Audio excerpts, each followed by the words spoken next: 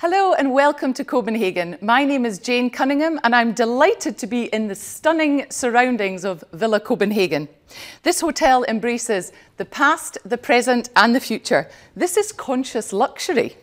This is all about enjoying life and experiences while acting responsibly. And this hotel has put the UN SDGs at the heart of their strategy. And they have quite a bold goal to be the best hotel for the world because they're looking after their environmental footprint in this location. So a great place to be and a fitting environment to have this conversation today. I have Lykketoft, who is the director of Wonderful Copenhagen, and delighted to have Lars Ramme, who is the head of tourism and experience economy and welfare at the Danish Chamber of Commerce. On the 6th of May, IMEX will host a virtual advocacy session called Citizen-centred Destinations and the Future of Business Events. The conversation that Kit, Lars and I are having today will cover a number of areas that will form part of the content. So today, firstly, Lars is going to be talking about policy-making priorities in Copenhagen and Denmark as a whole and the implications for business events and the citizens. Kit's also going to share some innovative and forward-thinking initiatives around getting Copenhagen moving again. And lastly, we want to leave you with some practical advice on how you should be working together with the government to make sure that business events is aligning with the future strategies of the destination. So thank you very much, both of you, for joining me. And just to set the scene, Lars, it'd be great if you could introduce yourself, tell us a little bit about your background and your role. Thank you, and thank you for the invitation. 13 months after the pandemic struck Copenhagen, Denmark, what is my role, what is my task? I'm a director for this area, covering X thousand companies in Denmark, working in the whole value chain of tourism, including conference centers, hotels, PCOs, etc. And 13 months later, it's been one long conversation on the phone with members, companies who have to cope with this, have to navigate in this, and trying to bridge the reality from the companies, from the sector to the political level. When the government make compensation schemes, when we reopen or close down, lots of questions are raised, of course. What can be done in order to prevent infection, to get a grab again in society, but also what can be done in order not to destroy this whole sector that is so important to Copenhagen. So I would say there is a before and after early March in my career at the Danish Chamber of Commerce. It's an business organization organizing, of course, the employer side of the tourism sector. Counterpart would be the trade unions. But we see actually ourselves as an important role in making society better with the part of the party of the private initiative in the private companies. Great. Quite a whirlwind for you in the last 13 months. I look forward to hearing a little bit more about that shortly. Kit, can you just introduce yourself and share a little bit of the background of Wonderful Copenhagen and the setup here in Denmark? Sure. I am the director of the Copenhagen Convention Bureau, and the Bureau is sitting within Wonderful Copenhagen as a DMO. The DMO is the official tourist organization for Copenhagen. It's a foundation, so our funding comes from many different sources, like private funding, governmental funding, municipality funding, sometimes even foundations. So it's a patchwork that frames it. Great, thank you for sharing.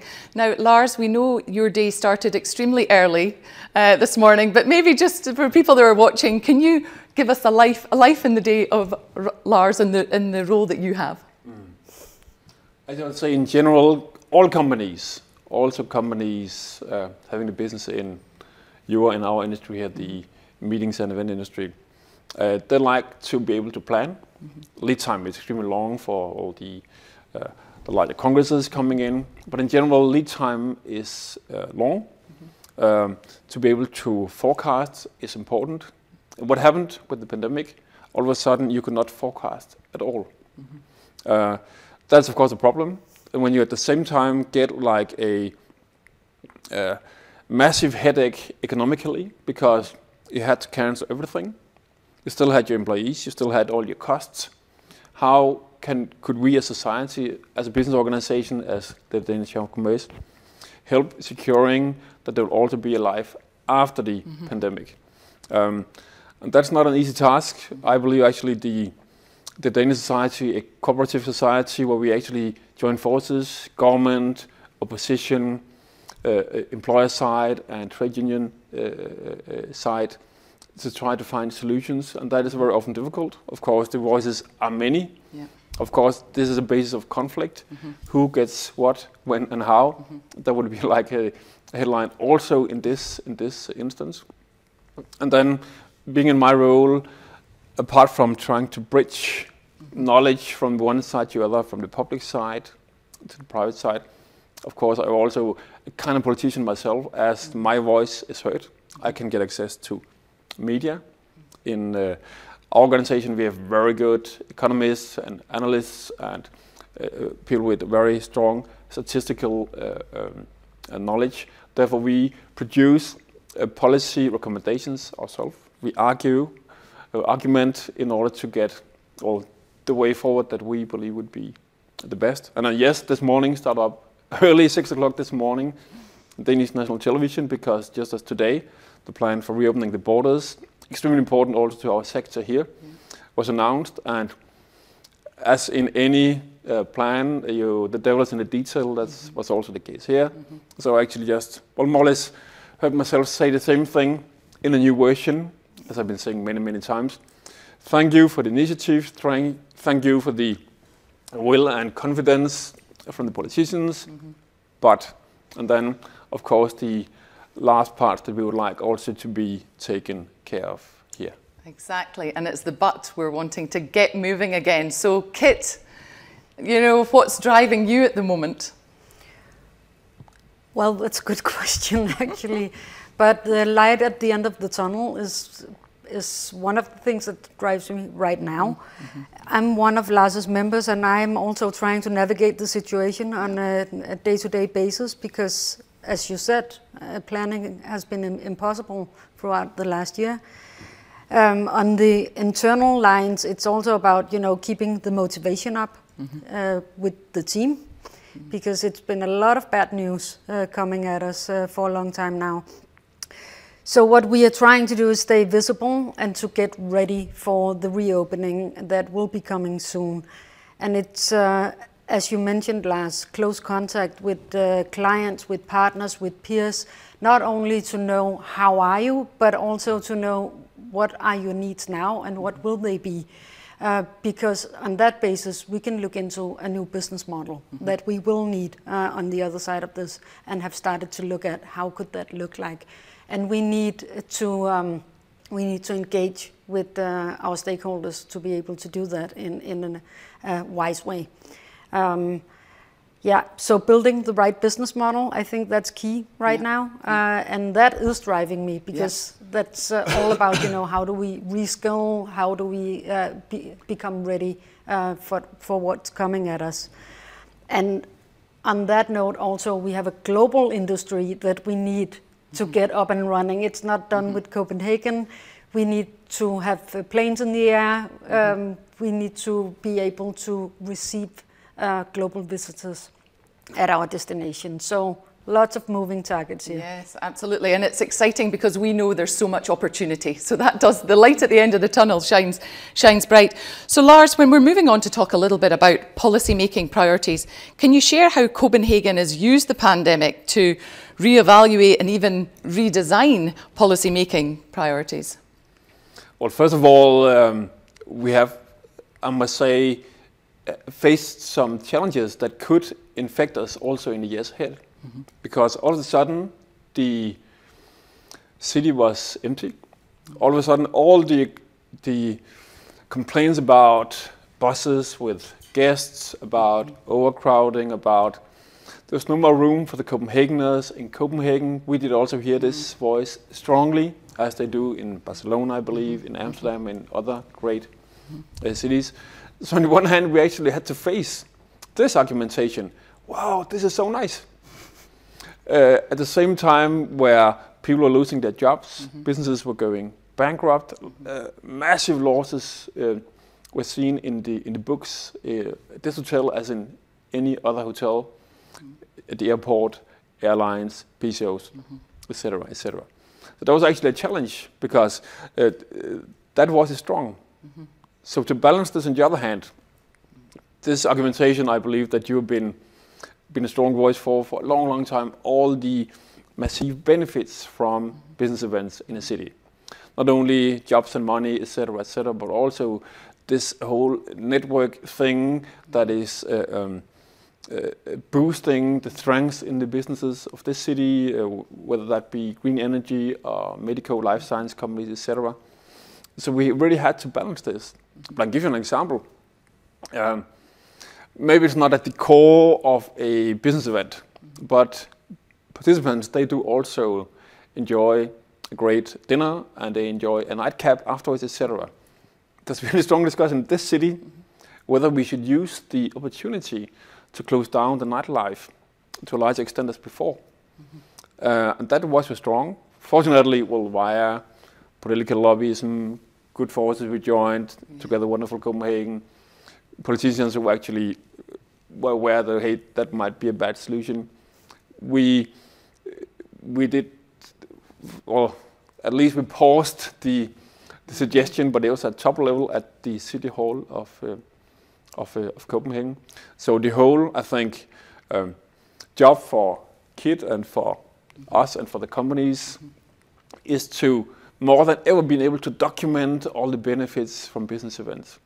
Because it's not only people who think we are made in heaven, actually some think that we are part of a story made in hell. My goodness. Now, when we were talking earlier, you talked a little bit around learnings from the financial crisis and actually the position that Copenhagen potentially has coming out of this. Can you share your thoughts on that? When I recall those tough years after financial crisis, 08, 09, 010, it was a similar situation. We had all of a sudden a stone in the face was thrown towards the MICE tourism industry. We had no lockdown, fortunately, but still these were tough times. If I recall correctly now, I'm not in your sector, but what happened was that when corporate, especially corporate companies, should decide where to put the next event, they emphasized more than before.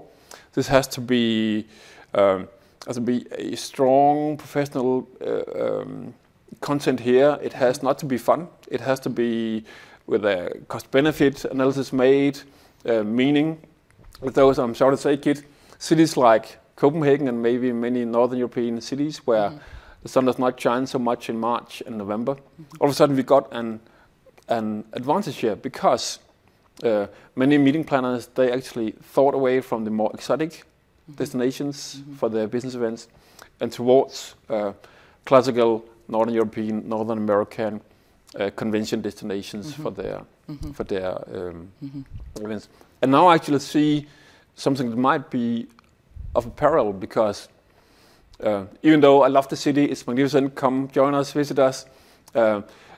Among the reasons why we are doing so well and why KIT, when we see these hit list of which cities are performing the best, among those reasons are some boring reasons.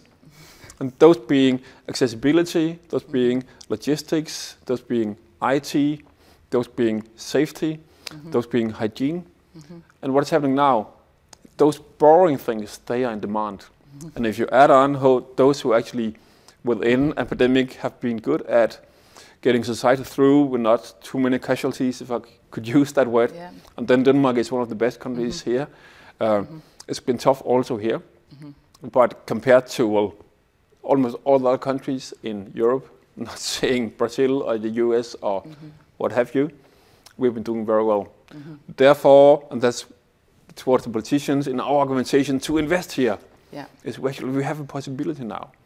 Because being in this cold Scandinavian way of doing business, being very good at those boring things, IT, logistics, etc. Now we get a huge advantage, and I believe we've already seen a few of them already. Already in also in the sports event side, and I would add to this, if it's okay. Already when the pandemic, the second wave was strongest here in December, Denmark to go as the only country to host the European Championship in handball. Of course, no spectators, etc. But it went fine. And now we're looking forward to Lykketoft just in 2 months' time. European Cup in football, European Championship in football was cancelled last year. It's now take place, and it is announced now. It will take place, and it will be with thousands of spectators at the National Stadium. That's fantastic. That's success stories we want to hear. But this is really interesting to hear your thoughts. And Kit, I'd just like to hear how you feel that maybe events can become a more integral part of the strategic economy and society-wide objectives that are here. And we'll maybe hear a little bit more from Lars around them. But what are your thoughts? Well, my thoughts are that they already are, actually, and that we should make a thing out of making that more visible, because it's already happening. The knowledge creation that stems from business events cannot be underestimated, but we need to show and tell more.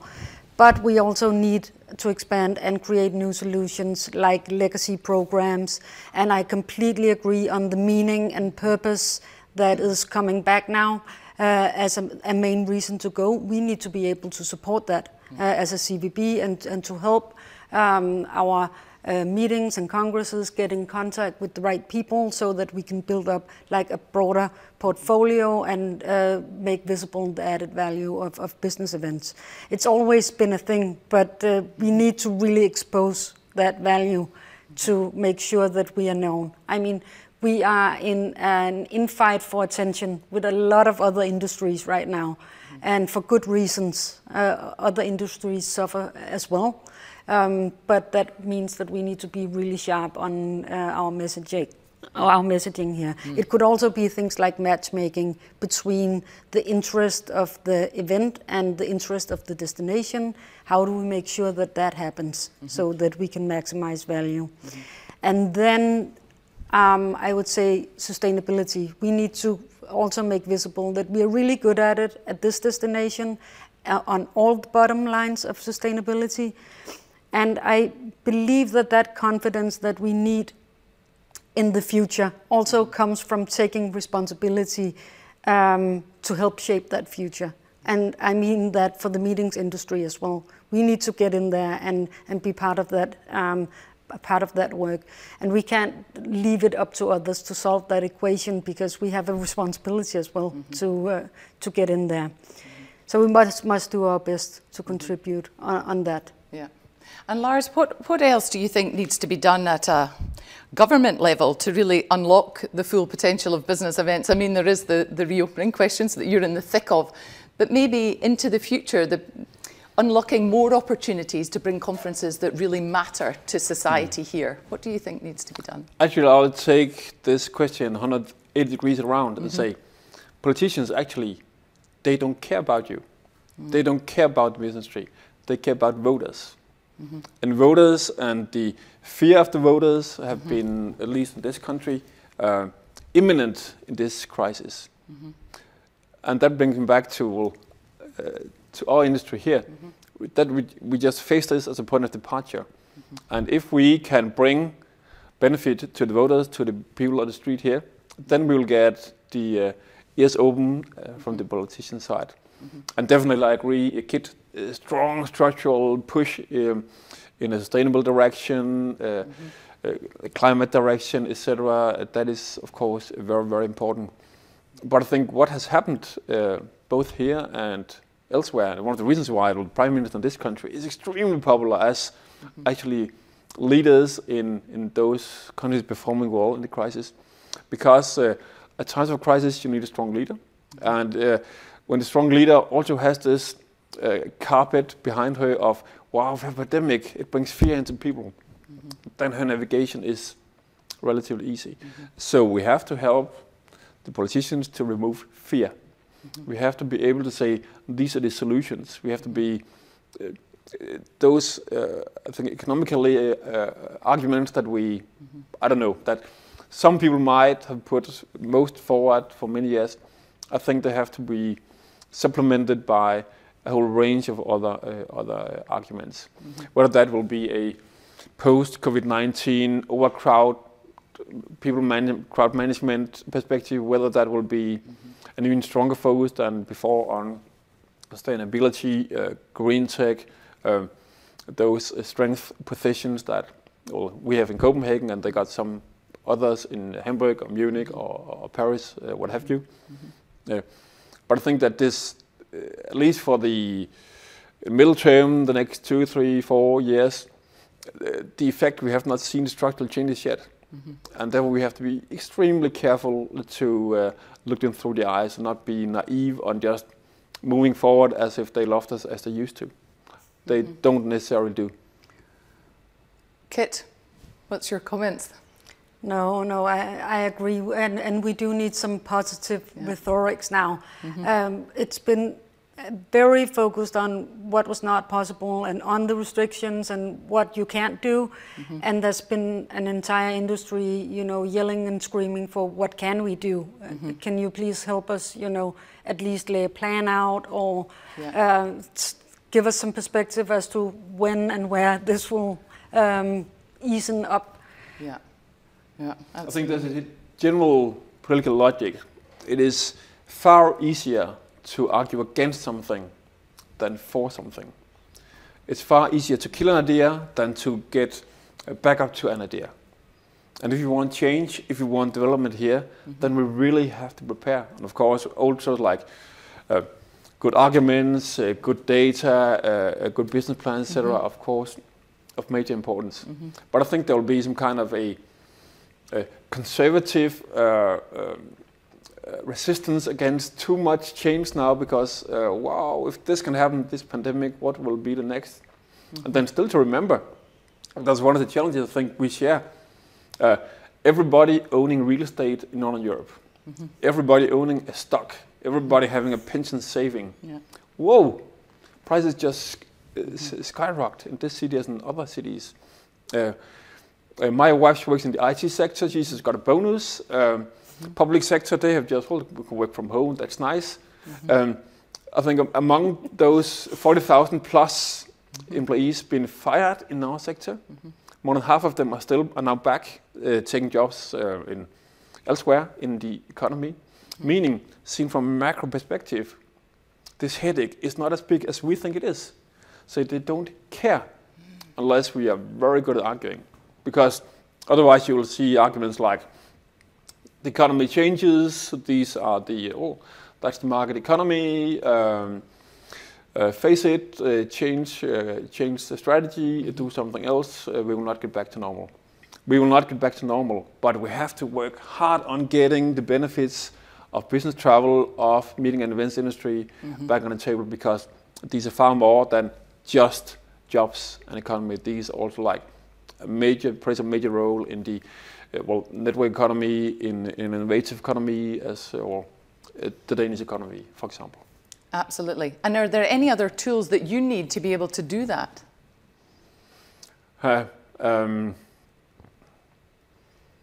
Good question. Maybe I should just repeat myself. What always is good is that you have your data on the table, that you are prepared. That's one thing. Another thing is being able to communicate these. Otherwise, it's just black letters on a white piece of paper. So these communication strategies, we have to put emotions into this. What happened now? I talked about the resistance against having life in the city. What have you in a city like Copenhagen? Resistance against having life in the city is strong for elderly, rich people living in the city center. And they argue out from emotions. We cannot sleep in the night, and trash on the sideways, etc. And they use emotions, and we have to do the same. And then we have to all get real living faces, real destinies, real good stories, anecdotes that you will listen to, etc. Otherwise, it will just be blah blah, and nobody will listen. So more stories to the citizens. And actually, Kit, when we were talking about, business events as contributing towards citizen well-being and, an economic advantage, can you share your thoughts there? I think, yes, they do contribute, both directly and indirectly, as Lars mentioned. I mean, business events are known for their contribution to business and job creation and all those room night numbers that we all know at the destinations, but less known for the knowledge and the network creation, and that is behind almost all scientific research that we know of. That could be life-saving medical procedures, it could be technology or something else, but the business events are almost always at the back of this, and where the network that actually make that happen is created. So that's the good story that we need to get out there. Because it's also beneficial for each and every destination that is happening at that destination, that they actually get, leading scientists to come and to be part of whatever goes on the destination. So, I mean, if events can create even talent attraction of international talents, we can get them to come here and stay and work at this destination that is overlooked. So we need to get those stories out there, most definitely. And we need to build cases on this.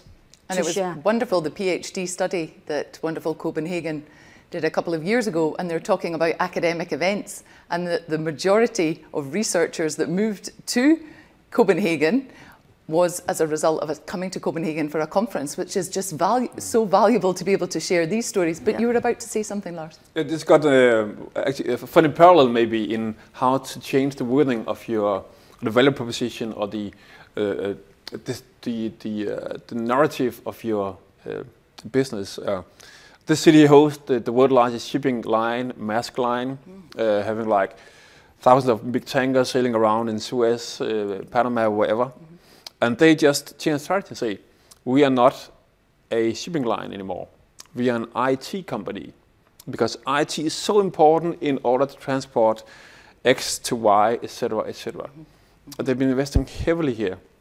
So also when they will for talent attraction, etc., from being like an old business to be a new business, and they succeeded here.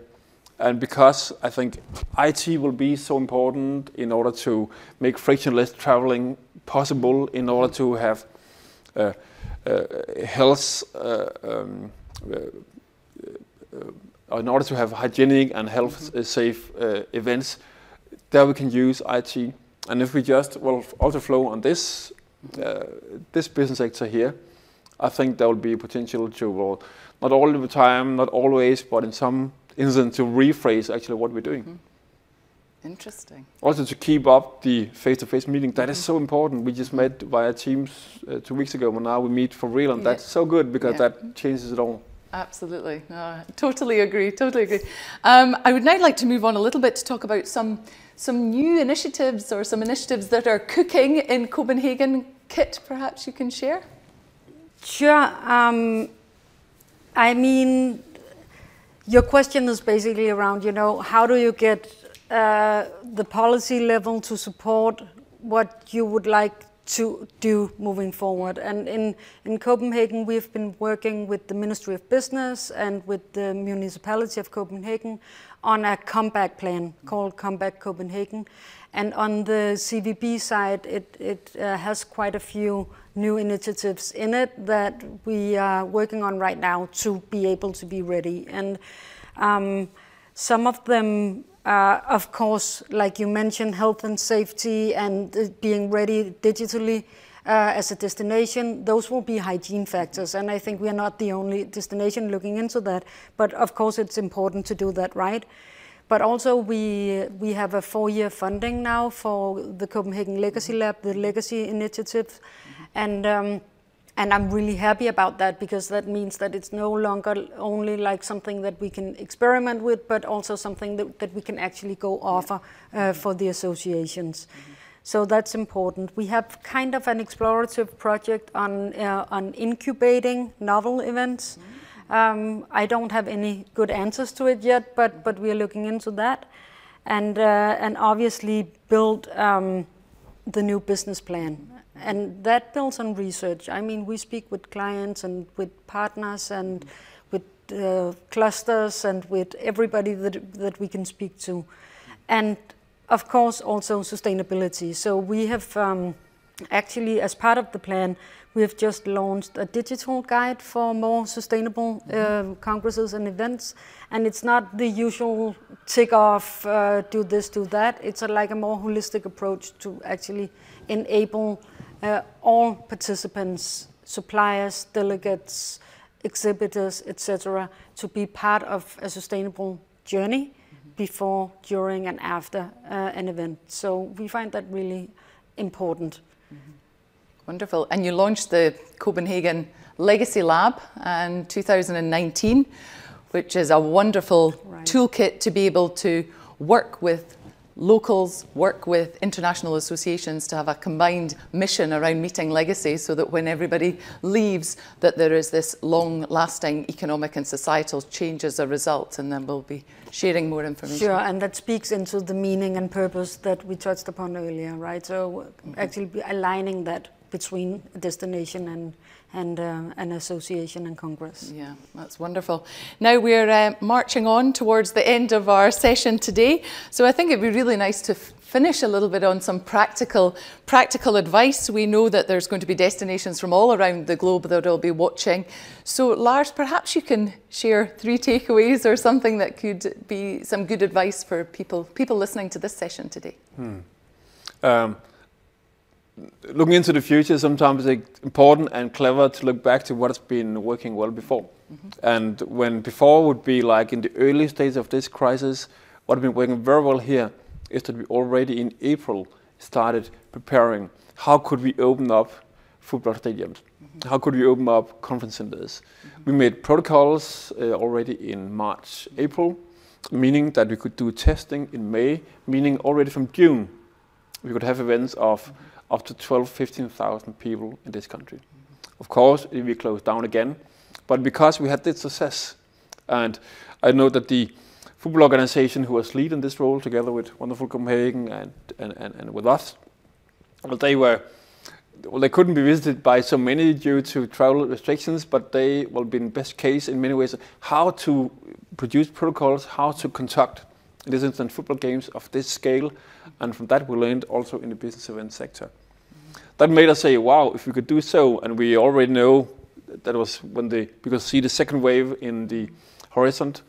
We said, now let's try and work on this COVID-19 passport in order to make sure we will have the Euro Cup football, the large rock and roll festivals, and also the large events at the conference centers, etc.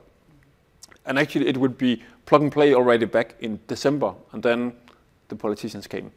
And then after long debate and we could announce this on February 8th, and now we are close to having a digital COVID-19 passport. There will be on an EU level we expect June 26th that will make seamless traveling possible with this COVID-19 passport. But from an old man and old advice, prepare, think forward, and just don't think you have to invent everything from new. Actually learn from what you did before. And I do think that the world will change, we will face major challenges, but if you don't start prepare now, then it will be too late. Yeah, thank you. Kit? Yeah, I agree. I mean, but I also agree on, don't panic. Take your time, because we do have time to collect the right knowledge and build on the things that we already know. We have the numbers, we have the statistics, we know our clients. So get the picture together before you start, running, because we need this to be knowledge-based and to be reality-based, first and foremost. And then, I mean, always important to align with commercial partners, with clients, with your knowledge clusters, your local stakeholders, and also important with the policymakers, of course. Thank you very much. Been a really interesting conversation. Thank you so much for watching us today. Lots of advice. Prepare, document, don't panic, don't rush. Very much work together. All about collaboration in the community. Thank you for your time today. Thank you, Jane. Thank you.